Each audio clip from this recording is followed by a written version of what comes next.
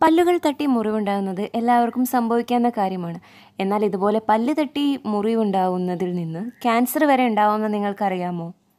പല്ലുകൾ എന്തൊക്കെ കാരണങ്ങൾ കൊണ്ടാണ് പൊട്ടുന്നത്? ഒന്നാമതായിട്ട് പല്ലിന് കേട് സംഭവിക്കുന്നത് കാരണം പല്ലിൻ്റെ ബലം കുറയുകയും അതുമൂലം പല്ല് പൊട്ടുകയും എന്നുള്ളൊരവസ്ഥ. അതുമല്ലെങ്കിൽ പല്ല് എവിടെയെങ്കിലും വീണത് കാരണം പൊട്ടുകയോ അങ്ങനെയുള്ള സാഹചര്യങ്ങൾ.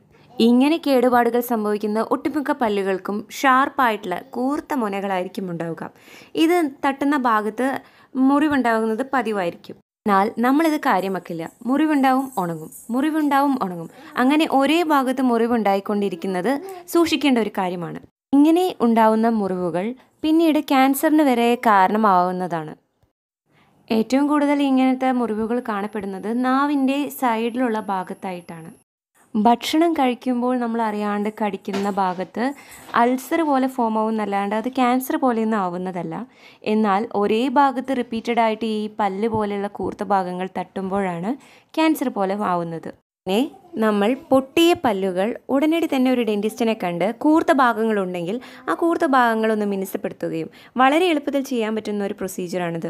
അതുപോലെ തന്നെ ഇപ്പോൾ നിങ്ങൾക്ക് പല്ല് അടയ്ക്കണമെന്നുള്ള പല്ലുകളാണെങ്കിൽ പല്ലിൻ്റെ അതേപോലെ തന്നെ മെറ്റീരിയൽ ഉപയോഗിച്ച് കോമ്പോസിറ്റ് എന്ന് പറയും, ആ മെറ്റീരിയൽ ഉപയോഗിച്ച് പല്ലടച്ച് റെഡിയാക്കാവുന്നതുമാണ്.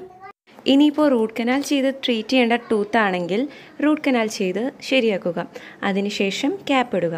അതുപോലെ തന്നെ പറിച്ചു കളയേണ്ട പല്ലാണെങ്കിൽ പറിച്ചു കളയുക. ഒരിക്കലും ഇതുപോലെ പൊട്ടിയ പല്ലുകൾ നിങ്ങൾ വായിൽ നിലനിർത്താതിരിക്കുക. ഈ വീഡിയോ നിങ്ങൾക്ക് ഉപകാരപ്പെട്ടുവെന്ന് ഞാൻ പ്രതീക്ഷിക്കുന്നു. ഇതുപോലുള്ള ഡെൻ്റൽ റിലേറ്റഡ് ആയിട്ടുള്ള വീഡിയോസിന് എൻ്റെ ചാനൽ ഇനിയും സബ്സ്ക്രൈബ് ചെയ്യുക, ലൈക്ക് ചെയ്യുക, ഷെയർ ചെയ്യുക. Thanks for watching.